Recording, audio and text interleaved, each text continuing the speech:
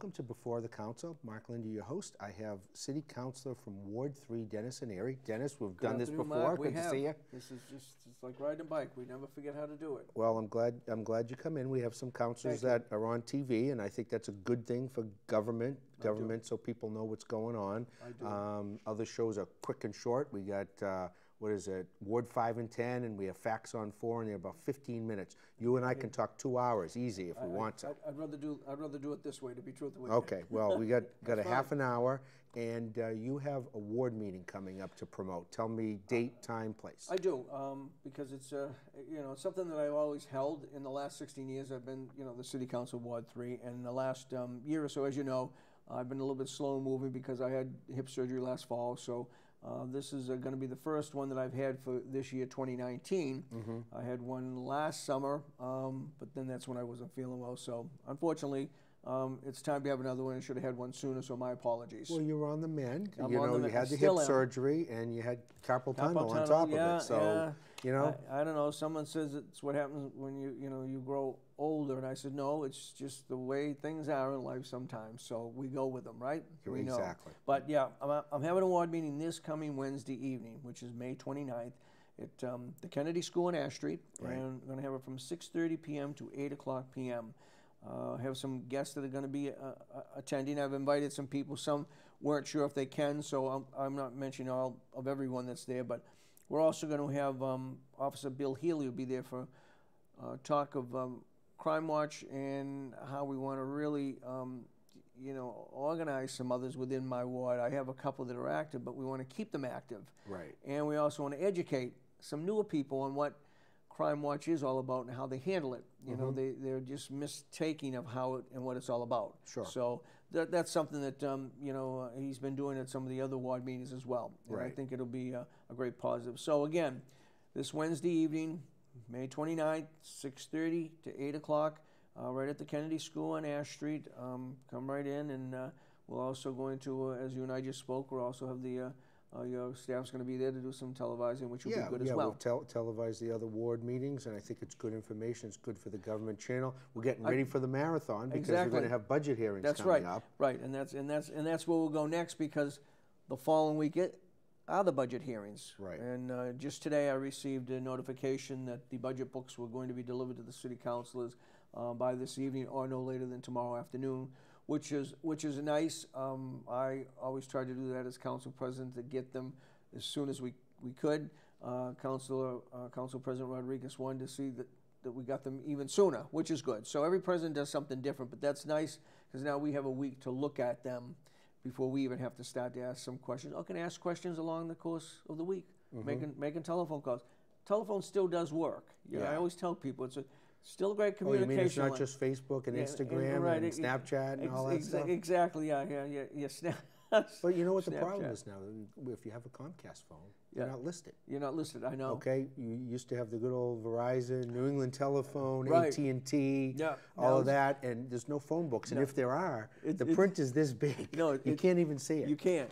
But in the budget this year, from what I've seen and just heard, and talking briefly with the mayor, and even as you know, we have a new CFO that prepared the budget this year, and Troy Clarkson, and he's done an excellent job, and so has his budget director that he has in there.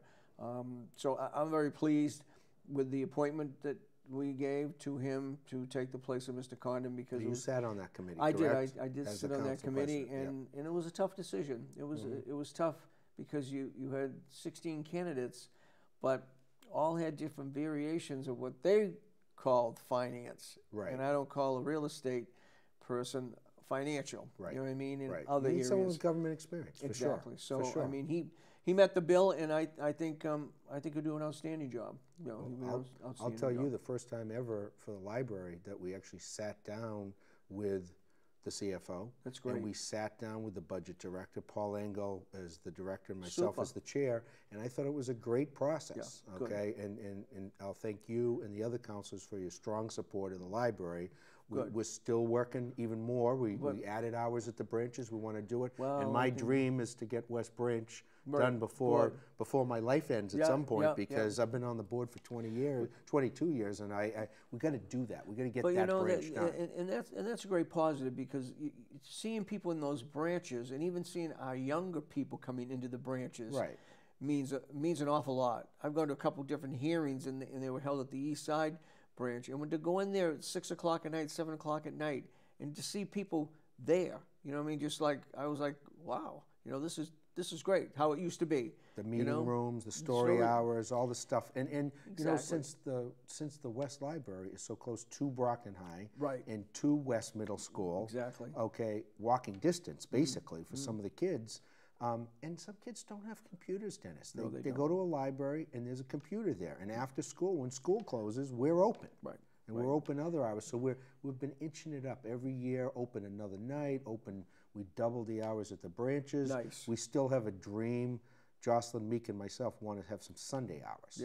The only thing I'm worried about is I don't want them to put them in and then take them out later on. Okay, but we want people to use. I mean, it's a community center if you really think about it. Now it is, and you're right, because a lot of your younger kids don't have the computers that some other people may have, or books, or books as well. Because books, internet's replaced books, and I don't know. I still don't think you can curl up with a good Kindle. It's not the same. I'm a book guy and a newspaper guy, although the price of the newspaper is out of the market. They're a little Sunday Globe is $6. Yeah, I know. I have to even say the Enterprise, $4, leaves me a little bit... but there's only a couple pages I look at in the Enterprise, so I have to have it. I mean, I know that's on Facebook too, but I have to still see it to make sure. It's on Facebook before it's in the paper. I know it. Yeah, God. So the budget process is going to be 3 nights. It's Monday the 3rd, Tuesday the 4th, Wednesday the 5th. Right, and what we're doing, what is being done differently, is I believe the public hearing is going to be heard, if I'm not mistaken, on the 3rd. It's going to be held prior to the start of the meeting at 6 o'clock, which is the way it should be done. Last year, and don't forget, last year we were traveling, the Traveling Council. I know you were. So we were in the War Memorial Building, and when I had said it, we didn't have enough ample time to get the legal in the paper. So this gives time, and it's going to be held then. We ended up holding it at the end of I remember how we had it last year. But in any case, it's June 3, 4, and 5, and everybody's received their schedule, and it'll be, I think, it'll be a good budget. I don't think it's something you're going to be able to even still take money out of. It's up. It's about $428 million, you know, in comparison to the $405 million, you know, thereabouts of what we're working right now. And the school department did very well this year.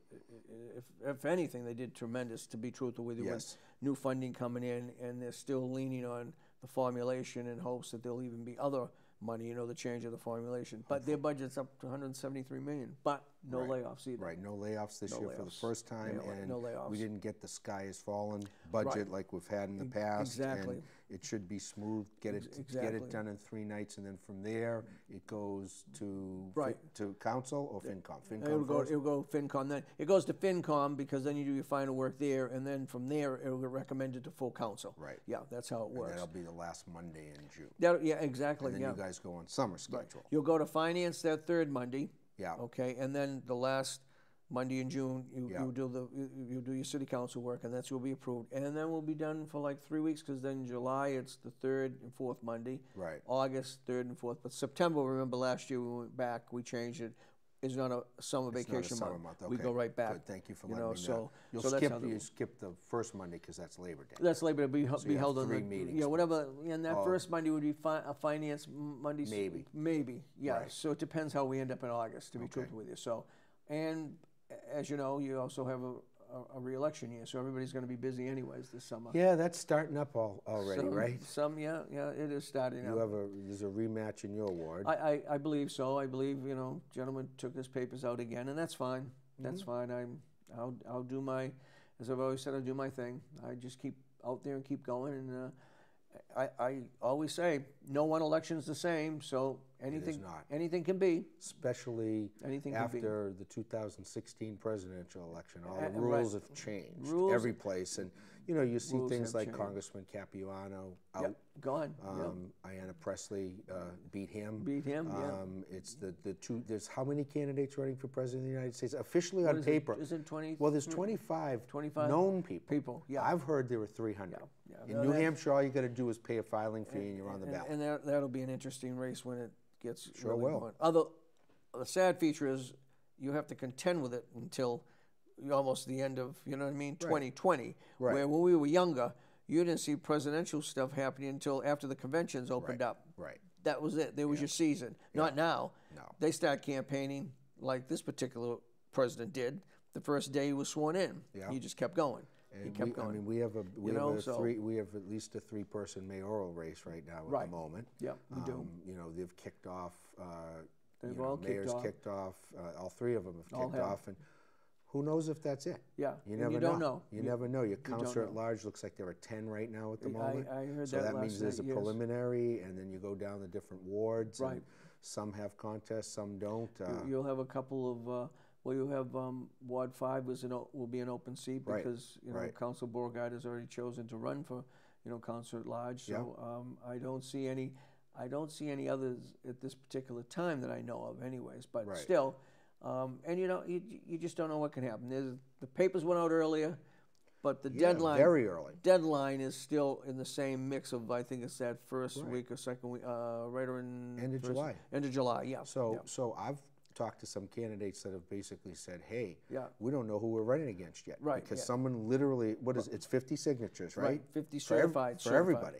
Everyone. That should change. So that's... 50 certified, so they always like to have you come in with 85 anyways, because you know you're going to get those that, or they don't, and they shouldn't, they don't accept the scribble. And I don't blame them. Oh, that 50 is still easier. I had to get 1,000 when I ran for probate. It was crazy, but if it wasn't for my wife...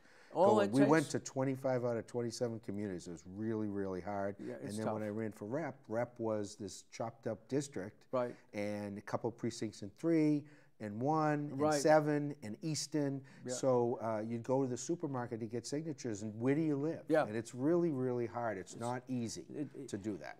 And those that run still think it is easy, but let me tell you, it isn't easy. No. And I've found out just in the last 6 months, people know that I'm home and I'm around, and I didn't know you. Oh, you don't work anymore. I'm semi-retired. I do put in a couple of days when I'm needed, but then again, I'm around much more, and the phone rings much more. Oh, you're a counselor that answers the phone. Right. Okay. Always have been. You how many years total now? 38. It'll be 38 years. Wow. 20 on school committee, 16 here. So and getting to the 40 years. Mark, I'll be right up front with you. I toyed after I had the surgery, and even into the winter months.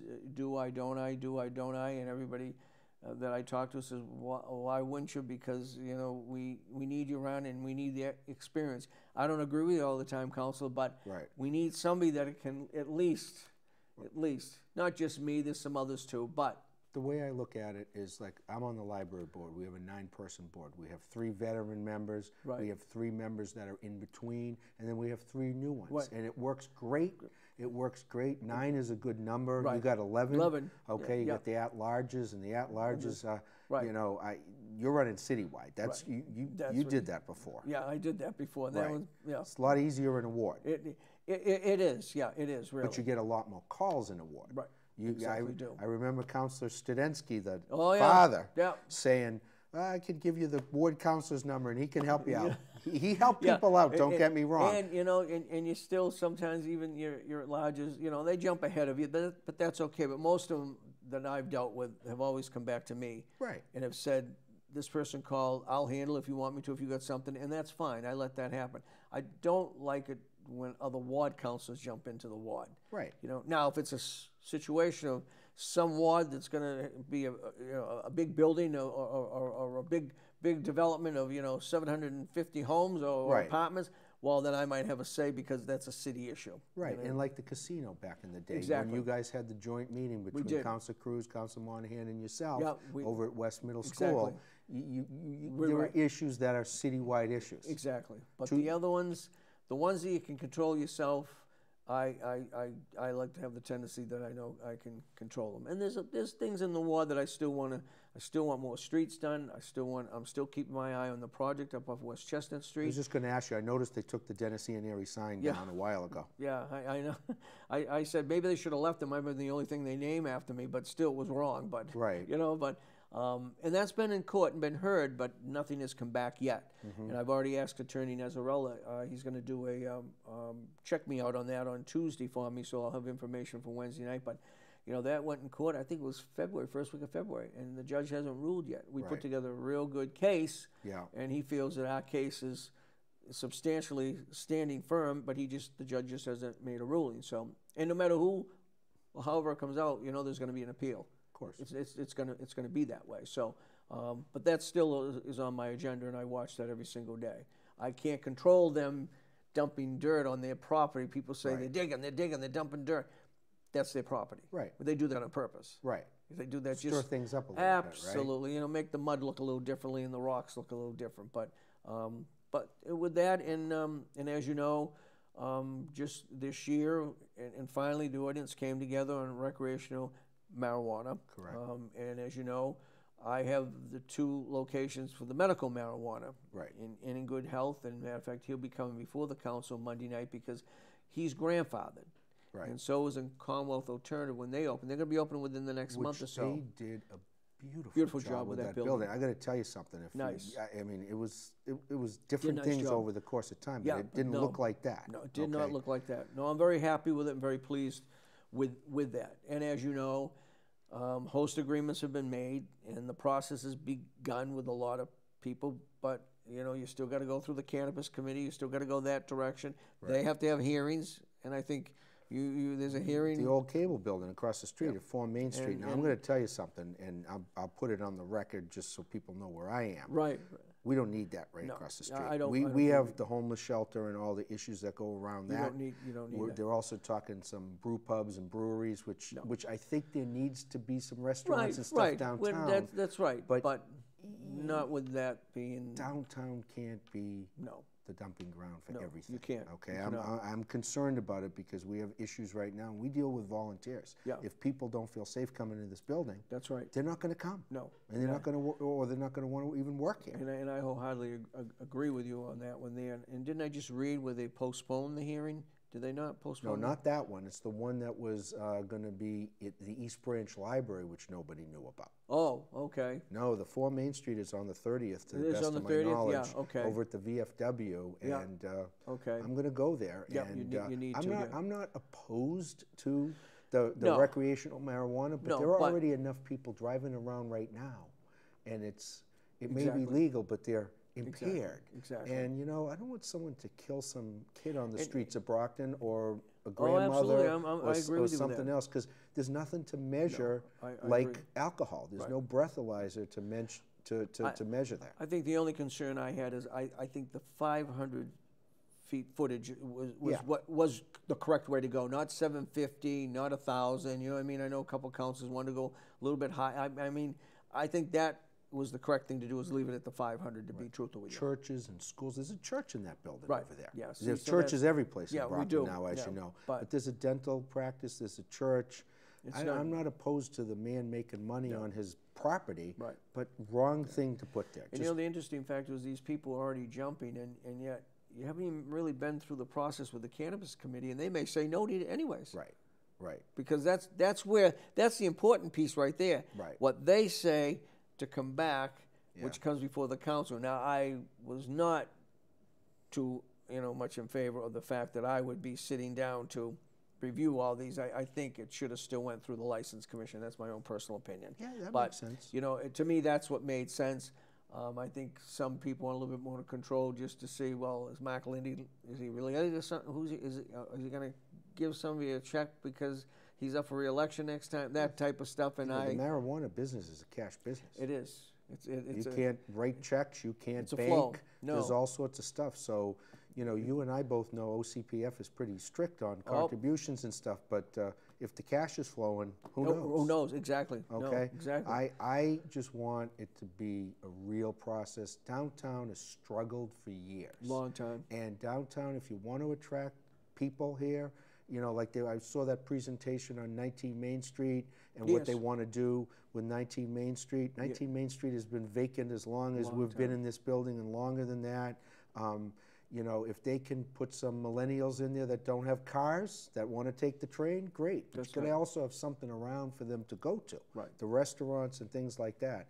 So now the public safety complex, there's been a big talk about that in the council recently, and a little bit of an argument over money and resources, and you kind of brokered a compromise, I understand? We did break a compromise. When we first heard it, and that was first heard, believe it, as you know, through the mayor's State of the City address, okay? And he also mentioned how he was going to give $550,000 to the school department for other technology. Right. This is all money that's left from snow removal. Right. Use the other $250,000 to do a study in regards to public safety building, police, fire combination, or buildings on one lot. Councils didn't, you know, it was a tie vote 5-5, and they didn't want to go that route because they just argued it that, you know, this isn't right, we need more money for schools, we need that. And I could see their point. I did vote for the $250,000, and I'll tell you why I did. I think we need a public safety building. Show me something is what I ask people. No, they tell me about land, pieces of land, but we have no commitment to these lands. You go to any other community around Brockton, and there are new police stations, there's new fire stations. Exactly. Some towns are fortunate, like Foxborough, to get the Patriots to pay for it. Exactly. We don't have that. No, we don't. And we also don't have the land. I mean, the best property for it is gone. The Vincenti's property. And I reminded my fellow councilor who served as mayor that when he was Mayor Fowle, that's where he wanted to have one located, was right there. Cleaning that neighborhood up. He felt it was the most centralized place, a nice combination of both. And I totally agreed with him back then. I was on the school committee, he was mayor, and I totally agreed with him. I mean, it's something that we need. That was back in, what, 20-something years ago. And then that building sat dormant for close to how long? 20 years. Yep. I worked there when it was the A&P before it was the Star. I just think that it's an embarrassment to our community and to people that come in, especially new developers coming in and doing. And we have some new developers coming in. We have development going on. The mayor is right. I give him the credit. You know, construction is moving ahead in the city. And so in any case, what we did at the last meeting, further conversation, even with Mr. May, we took his numbers and I said, let's hold them off to the side. And I said, right now, let's get started somewhere. And I made a compromise, and Councilor Sullivan seconded that we'd put forth $100,000 to get this thing started. Bring us back. Bring me not just plans. Show me what a building will look like somewhere on 2 pieces of land you think we could even, you know, strike chord with. And that's what they did. And you got to have the police and fire wanting to be in the same place too. Exactly. I'm not. Is that? Yeah, you know, you have to have. Do they want to be? Right. You know, Do you know? Well, I know. I think. You know, police want to be, and then the fire may want to be somewhere, could be somewhere else. You know, and I don't blame Chief Williams for thinking that, because naturally he'd be out of the building on Pleasant Street, so he thinks of his distance, you know what I'm saying? Right. But maybe we could still have a building there, and then maybe there'd be some funds where you'd be able to build a newer building somewhere to replace an older building. Right. I mean, it's an embarrassment to the men and women that work for us in those departments. It is. I saw the story that was done in the paper recently, and you just go, you've been in there, I've been in there. And I think, and I said that the other night. Paint on, but 1970. I said that was a great story. I commend the enterprise for that story, because they showed you a mess here, and lights and ceiling tiles that and everything. IT room that we saw. You handcuffed the arrestees to a bar. Okay, I know you arrested them. All right, they're classified as inmates at that point in time. Right. But is that how you treat them? Right. Put them in a room. Put 2 officers in there. That's what you do. No, and then you have to send some down to Plymouth County to the detention center, correctional facility, and keep them there. They're not handcuffed to a bar. Right. They're in, you know what I mean? They're in a room. But anyhow. So we get 5 minutes, just so you know. Okay. I have a stupid question. Could they put a public safety complex over in the former Shaw's Plaza over on the south side of town? Could they do it, or are they looking for central? They're trying to go central. I think they're trying to. I think, Mark, what they want to try is stay around more in the central part is what they're trying to do. You know, I mean, there is a big, you know, the big pieces, the CX, I always get CSX, right? You know, but then again, what's there? You know, when you start digging, is you got to be concerned about You know what I mean? What's there? My personal opinion, put Mainspring there. Yeah, yeah. And I don't know how big they need a parcel, but put the police station right where Mainspring is. Yeah, exactly. That would clean things up quite a bit. Quite a bit, yeah. So, and these are things we need to talk about as well. You know, Rob May did his job, and he put out a 500-page document regarding it. So that turned a few councils like, you know, in my own personal opinion, I don't sit down and read a 500-page document. Where's the executive summary for that one? You know what I mean? Maybe 25 pages or something like that. Give me a synopsis, I'm fine. But 500, I can't, you know. Right. But in any case, at least we got to start. With 100,000 councils are supporting that, then the mayor, even in the newspaper, was very pleased that, hey, at least we're moving and I can get going on something. And he's going to include public. Public wants to be involved. Of course we're going to include public. Right. The best thing to do is get people that don't sit around me every day, you every day, school committee every day, in City Hall every day. Get different people. Absolutely. Get different. That's what I'd be doing. Here's my team. This is what your team. Get out there. You got 25 years. I want something back in like 90 days. Show me what we're going to start doing. That's what he needs to do. And I think he'll do that. At least it gets things going. You know. So that being said, we can go back and say Tuesday night. Yeah. May 22. Excuse me. Wednesday night. Tuesday night, City Council. City Council, right. Right after Memorial Day. That's right. Wednesday night, May 29th, 6:30 to 8 o'clock p.m. at the John F. Kennedy Schools, a Ward 3 meeting. So I invite my constituents. All meetings are open to the public as well. I'm sure there'll be bordering wards. Yeah.